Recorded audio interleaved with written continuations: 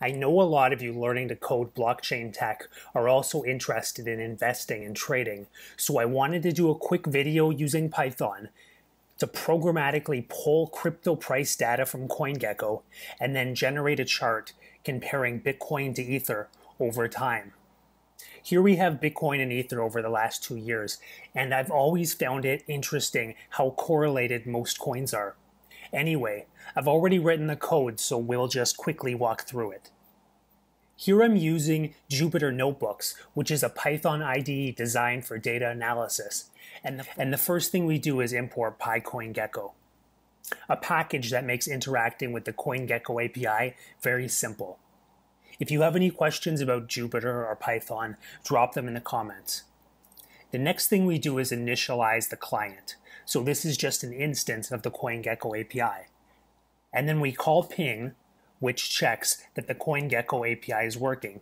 It says v3 to the moon, so I think we can assume that it's working. Next, we write a couple helper functions. We write 2 helper functions for converting dates between human-readable dates and Unix timestamps. The latter is a number in seconds that counts up starting in the 1970s.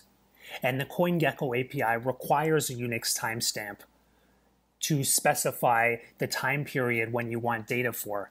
But it's obviously not human readable, so we want to be able to convert from one to the other and back. Here we pick our start and end dates that we want data for. We're using the function we wrote above, Unix time, and this converts a human readable time into a Unix time, which looks like this.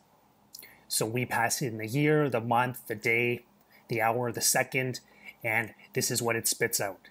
And we do the same thing for the end time. So here we're getting data for the date range, the beginning of 2020 to halfway through 2022. Here we use the client, and we call this function getCoinMarketChartRange by ID. We pass in the coin we want data for. So I've called this twice, and in the first one I've passed in Bitcoin, and in the second I've passed in Ethereum. Then we specify the currency that we want Bitcoin and Ethereum denominated in, so I picked USD, and then we pass in our start time and our end time. And I've assigned the results to BTC results and ETH results. This is what comes back. So there's 3 keys in this object. There's prices, there's market caps, and there's total volume. I've printed the keys on this object with BTC result.keys. And inside each of these key value pairs, we have the timestamp, the Unix timestamp. I think this is actually in milliseconds, so we'll need to divide by 1,000 to get Unix time, and then the price at that time. And then we'll have the same data lower down for market cap, if we can find it here, and total volumes, which is the volume of the token that's being traded. Next, I wanted to inspect the data a little bit further. I wanted to check the length of the array that contains prices for both BTC and ETH by calling the length function in Python, just to check that they're the same length. So both are 882 items long, so that's good. And then I wanted to convert a few of the Unix times into human readable times. And to do that, I needed to first divide by 1,000 because Unix time is in seconds, but the data coming back from Coingecko is in milliseconds. I wrote this myself to give you an example of the shape we need to put data into before passing it to our plotting library.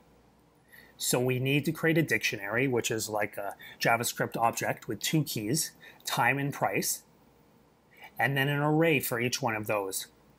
So if this was a token, then at time 1, the price would be 1,000. At time 2, it would be 999. At time 3, it would be 1,001. Now we're going to take our BTC and ETH data and actually build that kind of object.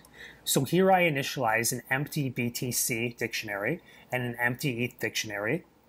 If you find the video you're watching helpful, do me a huge favor. Scroll down to the thumbs up, give it a click, and then hit subscribe. It helps keep me motivated to keep making awesome and in-depth blockchain tutorials to help you out. Now back to writing code. And then we use a Python list comprehension, which is like a single line loop, which allows us to return the result in an array.